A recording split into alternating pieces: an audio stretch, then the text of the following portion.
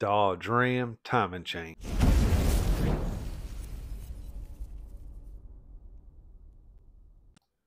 With a drain hose hooked to the bottom of the drain plug, unscrew your drain plug and let the antifreeze drain out. Using a flathead screwdriver, loosen the clamp that holds the air filter box on. Remove the hose from the valve cover to the air filter box, and then your tube that goes to the air filter box. Remove the air filter box completely. Remove the upper radiator hose clamp.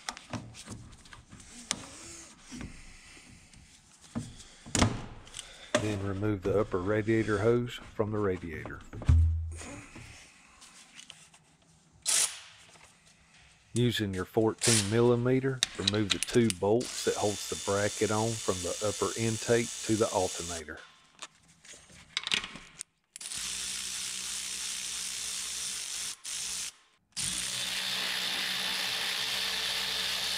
Now remove the bracket.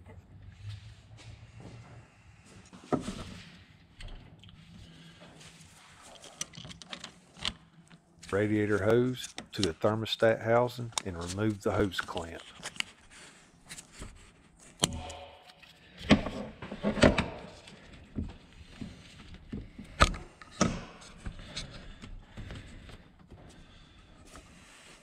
Little tug and wiggle, and you can get the radiator hose off the thermostat housing.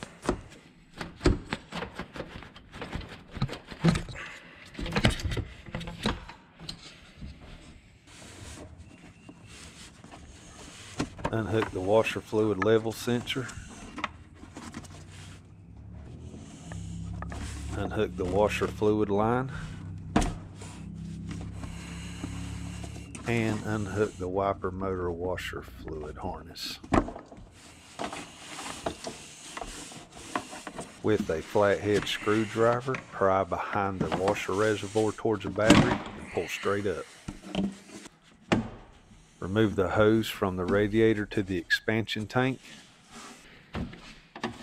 With a screwdriver behind the expansion tank, pry out, pull up. Using a fan clutch removal tool or a pipe wrench, loosen the nut on your fan.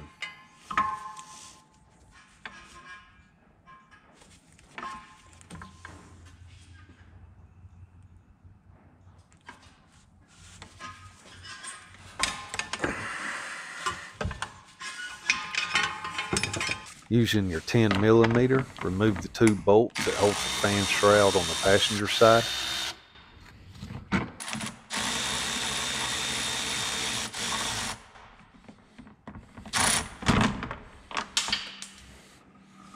Then remove the two bolts that are on the driver's side.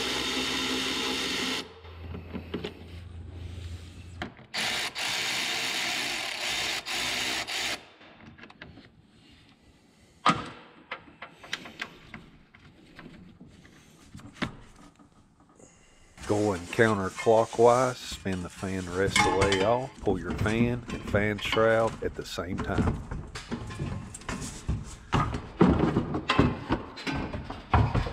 Using a 15mm, release the pressure off the belt tensioner and remove your belt.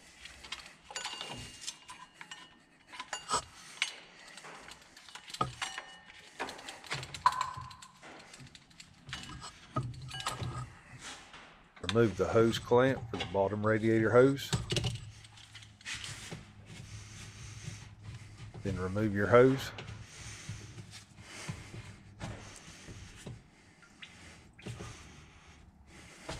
Tuck it out of the way. Using your 13mm, remove the bolts and the bracket that hold the AC compressor on.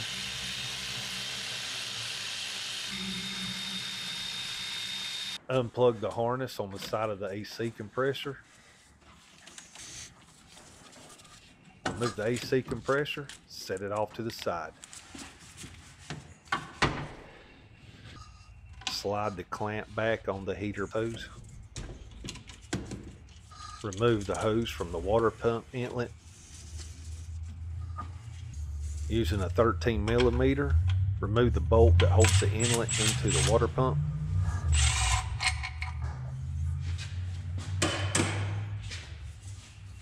Then remove the inlet. Using the 13 millimeter, remove the bolt that holds the dipstick on the side of the accessory bracket. Using your 14 millimeter, remove the idler pulley.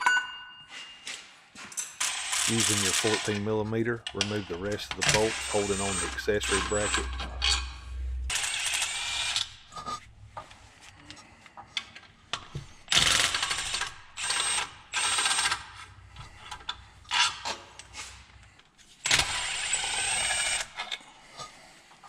Remove the accessory bracket along with the alternator.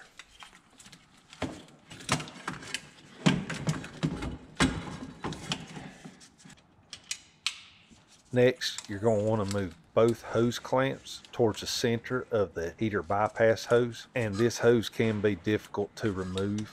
If it is, just take a razor blade, cut the ends, peel it off, order you a new hose.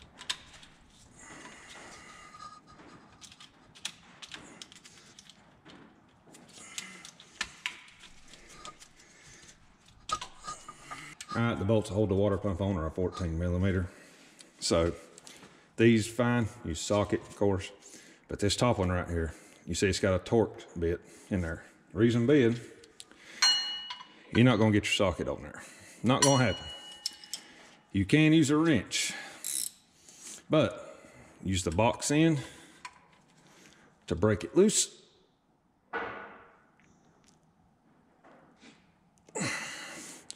And stop right there and use the open end to take it off. Because if you use this box end, it's ratchet, like ratchet wrench right here, and you get a ratchet on it, you're gonna pull it out enough out or you ain't gonna be able to get it out. Ask me how I know that. So you can use your box end, finish taking it off. Or you can use the Torx bit, which is a T50, and that's what I'm gonna use.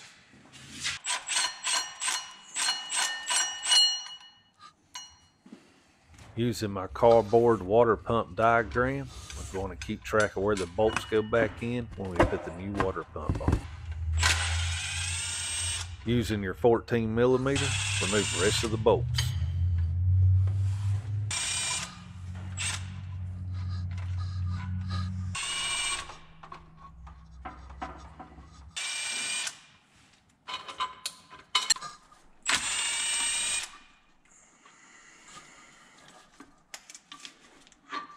Now you can remove your water pump. 13 millimeter will remove the 6 bolts holding the crank pulley on.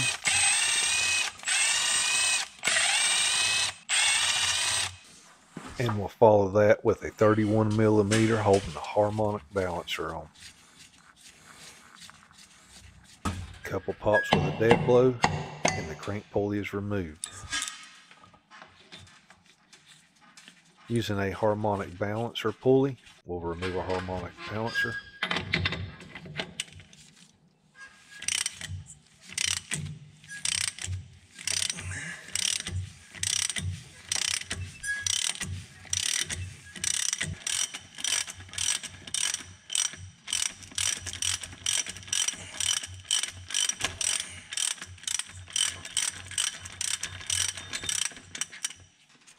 And we can set it off to the side. Using our 15 millimeter, we can remove the bolts to the timing chain cover.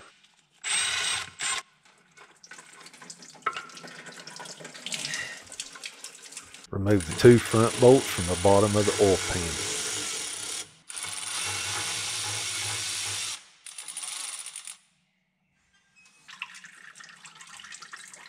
Now we can remove our timing chain cover. Using a 16 millimeter, break the bolt loose on the camshaft sprocket. We need to align our timing mark on the camshaft sprocket at 6 o'clock, on the crankshaft sprocket at 12 o'clock. Here's a closer view of that. And now we can start lining our timing marks up before we remove the sprocket and the chain.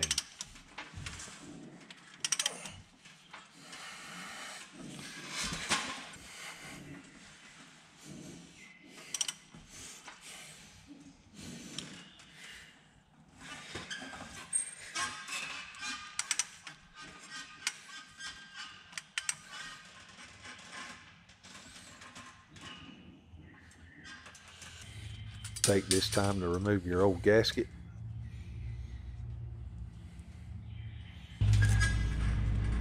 Go ahead and remove your bolt to your camshaft sprocket. Now we can remove the timing chain set as one unit.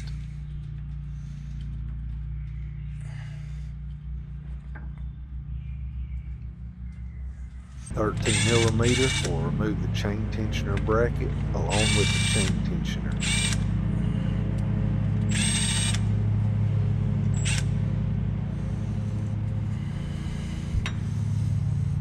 With a plastic scraper, remove the remaining material on the mating surface of the engine block.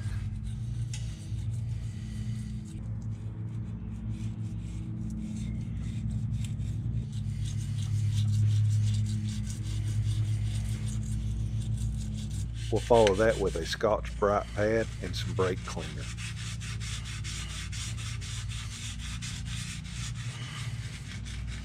We will install our new chain tensioner bracket along with the chain tensioner.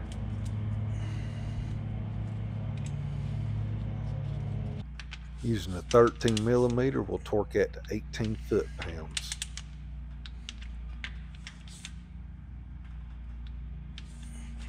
With our timing marks aligned on the camshaft sprocket and on the crankshaft sprocket, we'll install it along with the chain.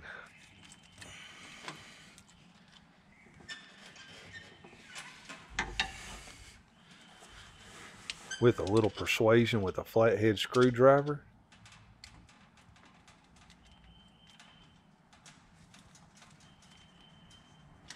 and we're on. Reinstall the 16mm camshaft bolt finger tight and torque it to 50 foot-pounds.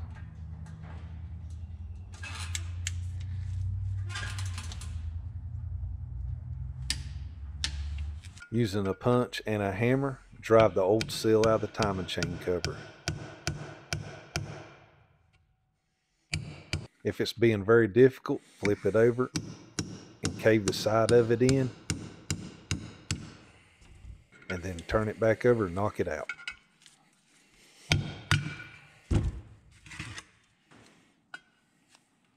There's 4 areas we got to clean: where the water pump bolts to the front of the timing chain cover, where the crankshaft seal sits, the bottom of the timing chain cover where the oil pan gasket meets, the back where the timing chain cover mates against the front of the engine block. We'll get this all cleaned up and ready to install.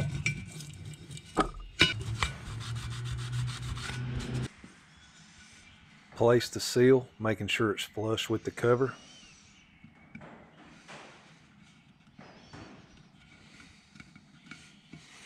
Now you can use a block of wood or you can use a socket. Now I have a seal driver, I could use that, but I'm going to show you that it can be done with a socket.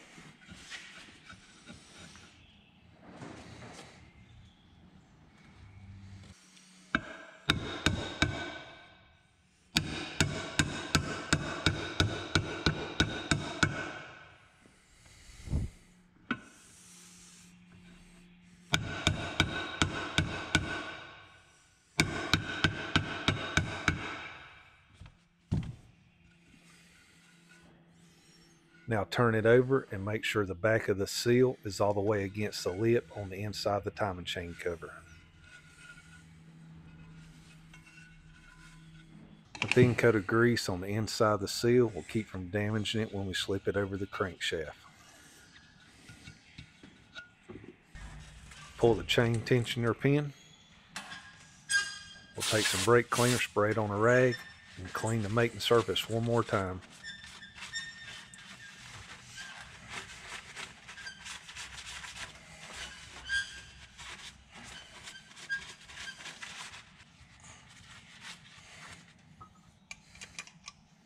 Using motor oil, we'll put a liberal amount of oil on the timing chain and the gears.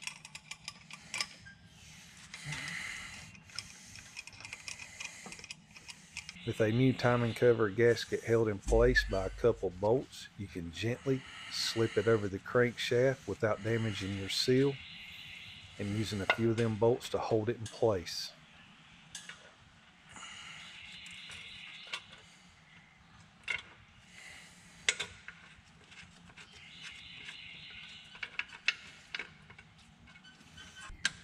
Using your 15 millimeter, torque them down to 30 foot-pounds. We'll follow that with a harmonica balancer.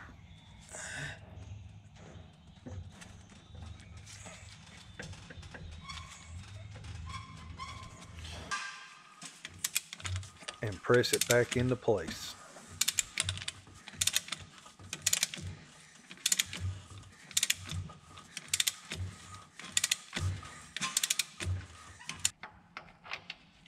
Reinstall your crankshaft bolt using a 31 millimeter.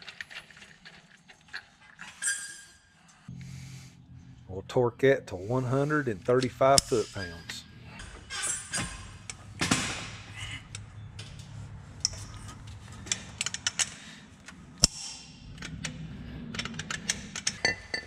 Then comes our crank pulley.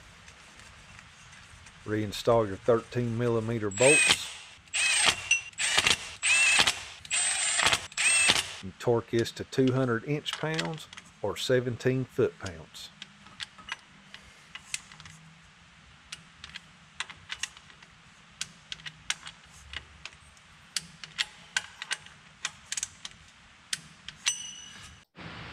Now I'm going to use some gasket maker for water pumps because the paper thin gasket that come with this water pump doesn't look like much.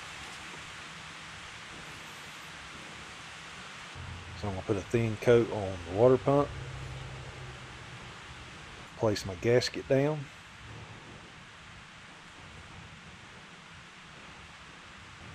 and then cover it with another thin layer of the gasket maker.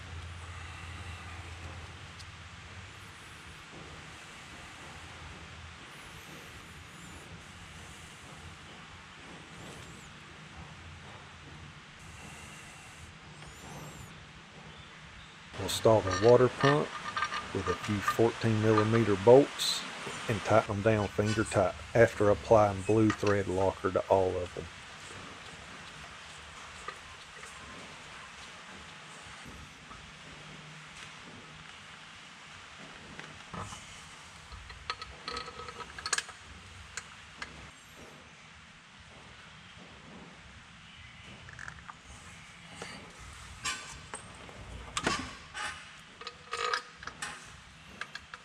Torque all your bolts down to 30 foot-pounds in a crisscross pattern.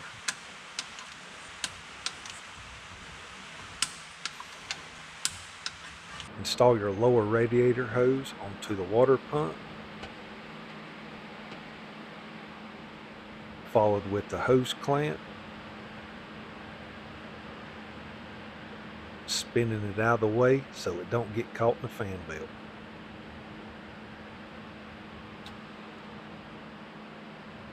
Next, reinstall the accessory bracket along with the alternator.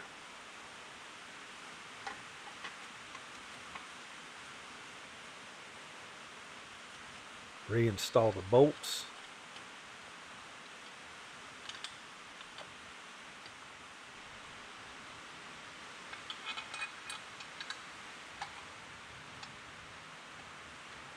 Snug them down.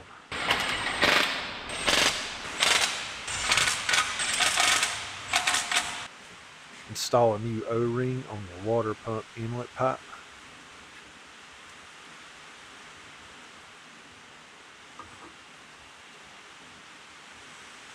Followed by a little grease around the O-ring.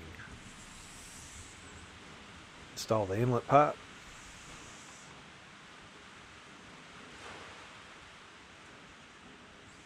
Place your bolt.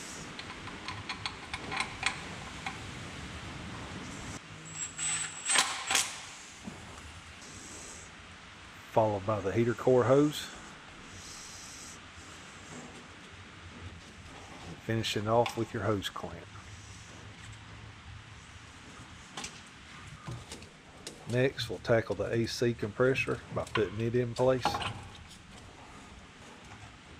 followed with the bolts. Next comes a bracket, along with them bolts.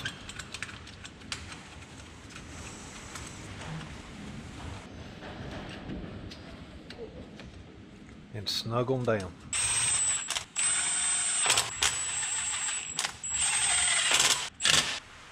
We'll secure our oil dipstick tube.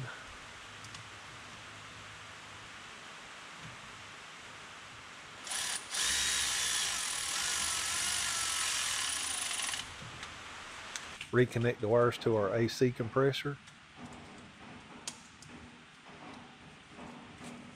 Next we'll put on our idler pulley and finish it up with the fan belt.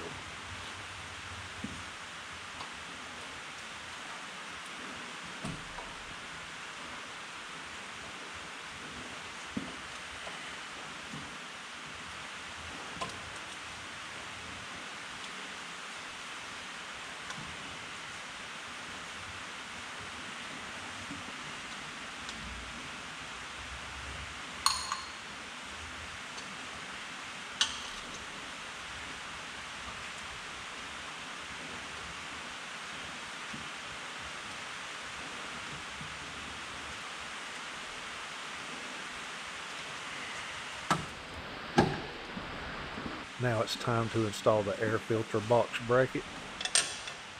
Zip the bolts tight.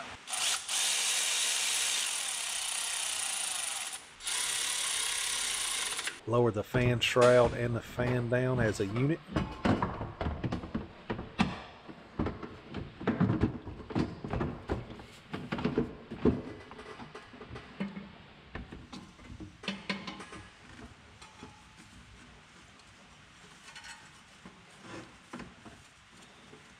Start threading the fan nut on. 4 10mm that hold the fan shroud on, 2 on the passenger side, 2 on the driver's side. Snug them up.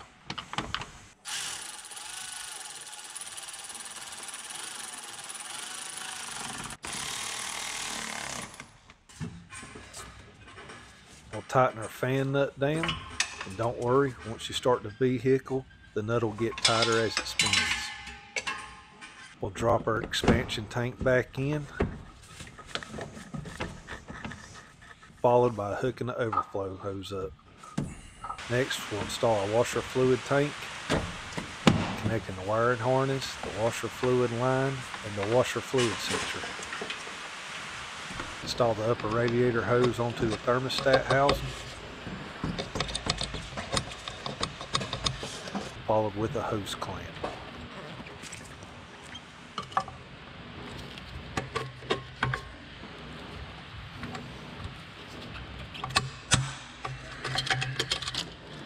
Hook the upper radiator hose to the radiator and follow that with a hose clamp. With the new air filter box gasket in place, we can install our air filter box.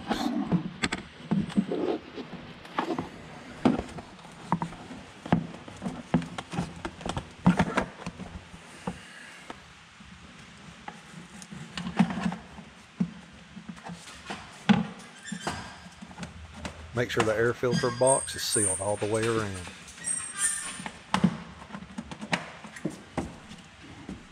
With an 8mm, tighten it down.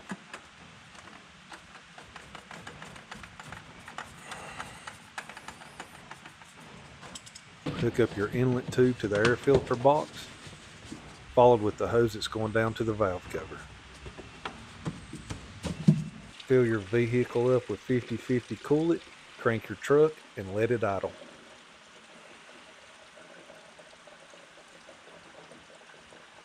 As the truck warms up, it'll leak small air bubbles out, but once we see temps between 210 and 212, you'll see a drastic drop in coolant. If that happens, you'll know your thermostat opened up.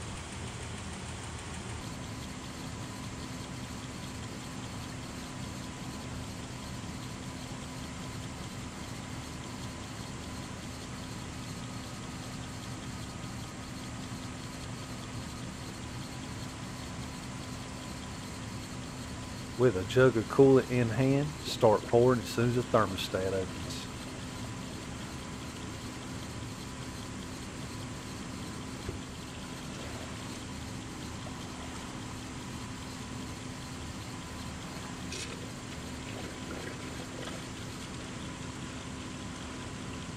Keep pouring till it maintains a steady level in the funnel.